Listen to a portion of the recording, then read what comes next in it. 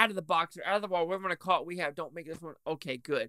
Inferno 4K. So I could finally finish off this trilogy in 4K quality because there is no extended cut for this one, which is interesting because this is the shortest even theatrically.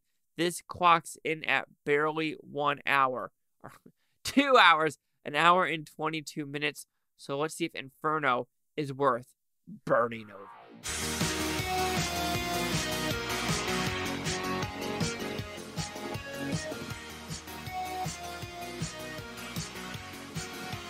Chase Laki here at the Blue Futon reviewing Inferno. This is closing out the Dan Brown trilogy. Ron Howard has done all 3 movies. Tom Hanks has done all 3 movies. I think the same writer has done all 3 movies. Screenplay David Kemp.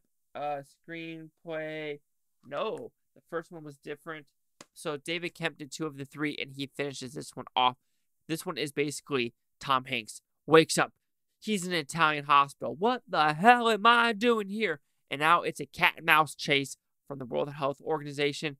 Random people that are organizations that are on oceans. You have the plague. You have Ben Foster, literally a billionaire thinking he's going to kill everyone on the world. So do I like this film?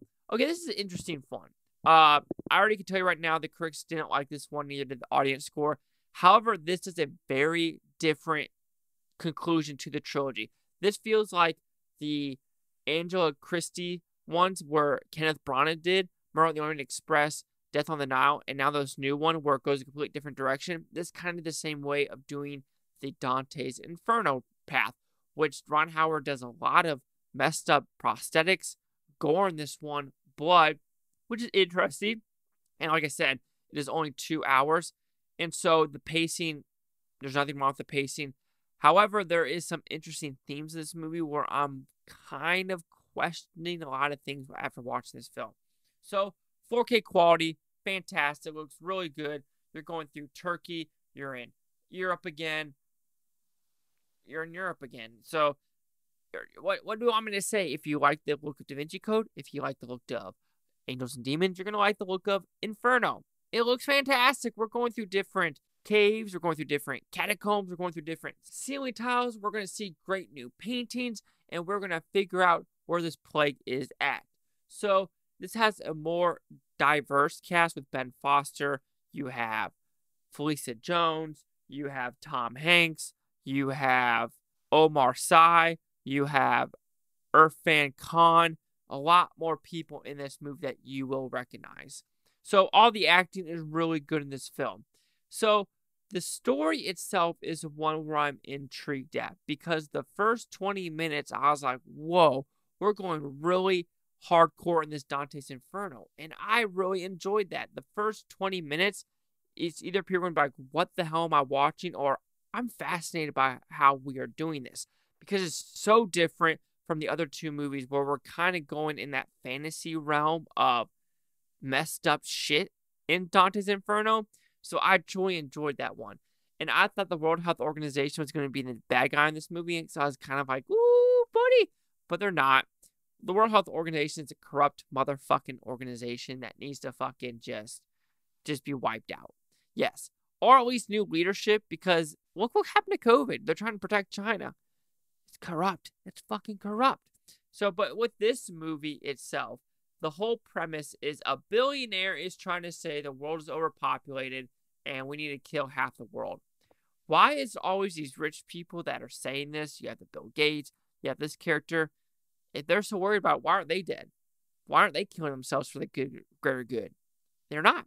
Greta Thunberg, how dare you? How dare you? Okay, if the world's going to shit, kill yourself, okay? If you're truly thinking the world's overpopulated and you're one of the motherfuckers that think so, kill yourself. I mean, that might be really morbid of me, but if you're telling other people we're the problem and you need to die, you first, fam. You first. And yes, Ben Foster does commit suicide in this movie, but I think people don't realize, like, if that truly happened, would the world be better? I don't think so. Like, look at The Last of Us, even though I still haven't watched The Last of Us, and I learned that actress is non-binary, now she's bitching. Oh, I'm just complaining now.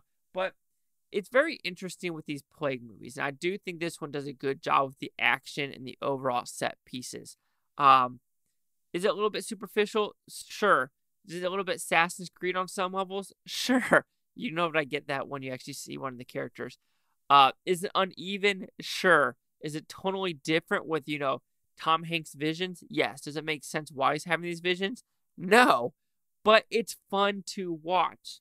Is it a horrible movie? No. Is it a great movie? No. Is it something where I could rewatch, though? Sure. But is it on the levels of Angels and Demons or the Da Vinci Code? Like I said, though, it looks great. Great people behind the camera, in front of the camera. Again, it's the writing with all three of them, which I don't know if that just means the Dan Brown books are overrated or just adaptation is just not good come to the movies. But with this whole plague one, I mean, I think it's just more of like you have these people saying, you're ruining the earth, but what they are spouting will kill millions, yet they're not on the plank to be, I'll be the one to sacrifice myself. And that's where I kind of just get iffy with just it in general. So Inferno will receive a 2.5 out of 5 of Futons, which equals at 50%. Let's see the critics' news scores gave this one. So you have critics a 23%, which I think that's on par with Da Vinci Code. Audience score 36, though. They didn't like this one. 254 critics, 25,000 audience. Critic consensus. Senselessly frantic and altogether shallow, Inferno sends the Robert Langdon trilogy spiraling into a convoluted new low. I don't know. Maybe I'm just a sucker for these going around the world mysteries. I'm a sucker for it. 23, 50, 37. Chase off with the blue futon. Like, comment, subscribe. Let me know if things Futontopia. You Futons, think about your great day. I don't care about just today, tomorrow, month from now, week from now, year from now. I love every single freaking one of you. Yeah, I don't know if these movie reviews are that good, though.